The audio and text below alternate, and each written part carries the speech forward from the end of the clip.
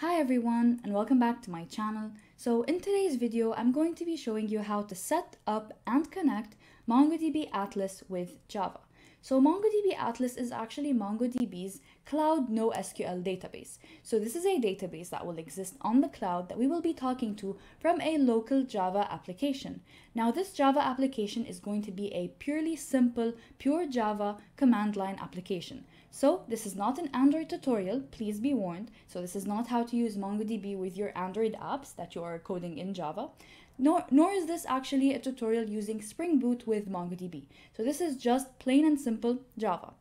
So in this tutorial, we are going to follow the steps to setting up a database using MongoDB Atlas, how to create an account, create a cluster, connect to this database, and all those things. And also, we're going to verify that our connection with Java is solid by using a simple write operation that we're going to do to just write a simple document to this database and just check whether our connection is solid. All right, so without further ado, let's get started. So here in front of me, you have this website for MongoDB. So this is mongodb.com/cloud. I will be linking everything in the description below. So here you can see the different products and features that MongoDB provides using the cloud. So here you have MongoDB Atlas. It's the cloud database for modern applications, and this is what we will be using. There are different other variations and products. So Atlas Search, which is this text search that you can have on top of your database that makes it easy to search the text inside your database, as well as other different applications and features. So Realm database is a sort of collaboration between MongoDB and Realm that you can use for your mobile applications, you could say. Anyways, so this is really what we're going to use, which is MongoDB Atlas. Now here you have the MongoDB Atlas documentation. So feel free to refer to this if you're learning Atlas from scratch. Now, I really do hope to be able to create a tutorial learning Atlas from scratch and using it with Java as well. However, for this tutorial, this is a setup and connection tutorial purely. So this is only focused on how to set up the Atlas database as well as how to connect it with Java and making sure that this connection is functional. All right, so here you have the documentation. It's also going to be linked down below. All right, so we go here and this is cloud/Atlas, and this is where you can actually start by signing in and creating an Atlas database. So also this will be linked down below, and here you can go to sign in with your Google account. So you can actually use your Gmail account to sign in, and this will maybe enable you to sign in much faster, or you can create an account using your email and password. So once you've created an account, you will actually be faced with this page. So after you create your account and accept the terms of services, this is the first thing that you're going to see. So I'm using my YouTube account for this. So this account has no MongoDB Atlas account before. So this is completely new. I actually have used MongoDB Atlas, but with my personal and work emails and not my YouTube email. So this is a purely set up tutorial. You can see exactly how it will be if you're using Atlas for the first time. So here you're just going to give a name for your organization. So I'm just going to call this Code First. Excuse me, I have caps lock, so Code First. And now you have this project name right here. So let's just call this sample project. All right, and then it will ask you what is your preferred language. This is mainly so that they can show you different tips and code samples, and they really want to show you it in a language that you know. So now we're just gonna select Java, but you can also select Python or any other language that you're using. Next, we're gonna click continue and move on to the next page. All right, so now we have to choose the type of database that we want. So what we want is we're going to choose the free tier, mainly because this is enough for a beginner, and this is the sort of most basic tier that we have, and this tutorial is just for educational purposes only, not for commercial purposes.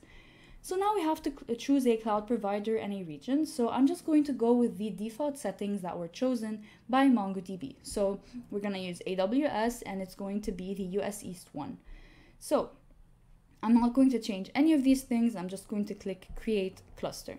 So now we are setting up our MongoDB Atlas. And if this is your first time, do not worry. These are all natural steps when you are setting up your account. It may appear a bit confusing, like there's too much going on. But if you really do not want to bother with all the different settings that you can change, and you're only using MongoDB for, let's say, a small personal project, then just choose the default settings and you are good to go. So the cluster is being created. Now we have to just maybe wait for 1 to 3 minutes while they are creating the cluster, and then I will see you in a second. So the cluster has been created, the server has been started, and now we can begin using it. So again, this is a database that will exist on the cloud. Now, if you've been on my channel before, you know that I have created a Getting Started with MongoDB playlist in which I used both MongoDB Shell and MongoDB Compass to sort of work with a local database, and I covered all the different components of a CRUD application, and then it was really a beginner's tutorial. So I will be linking that down below in case you wish to see it. All right, moving on. So this is our new database. You can, our new cluster. You can go to the cluster to check the overview, and then you can see that this is a shared cluster and so on. So what else do we want to do? We want to see our collections. So the collections is where the database will be. So a database in MongoDB is composed of collections, and these collections have documents. You can think of it like how a database in SQL is composed of, or let's say a relational database to be accurate, is composed of tables, and these tables have rows. This is a bit similar. Now, this analogy is not 100%, but this is actually how it works. So there are collections, and these collections have documents. More on that will be explained in different tutorials. Again, you can view my older tutorials. You can also view a tutorial I have, or an explanation video I have for NoSQL, which will also be linked down below. All right. So what we're going to do is we're going to add our own data. We're going to create a sample database, and I'm going to call this sample DB, and then the collection will be sample collection. All right, and now I am going to create these. So once that's done, so I have a database now, and this database has an empty collection. Once that's done, I'm going to be checking the database access.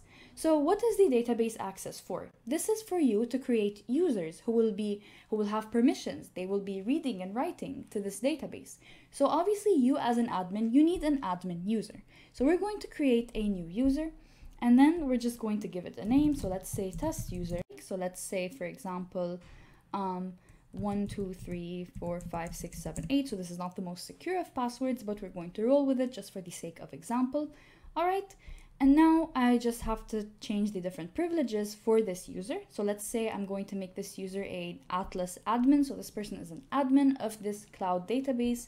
And now I'm just going to click add user. So now my test user exists in the database access section, and I can use this user to access my database from the Java command line, which is what we're going to be doing, and then read and write to this database accordingly.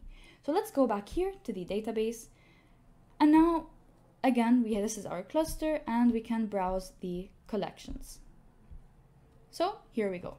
So now what we're going to do is we're going to move over to Java and see how we're going to connect to this Atlas database from there.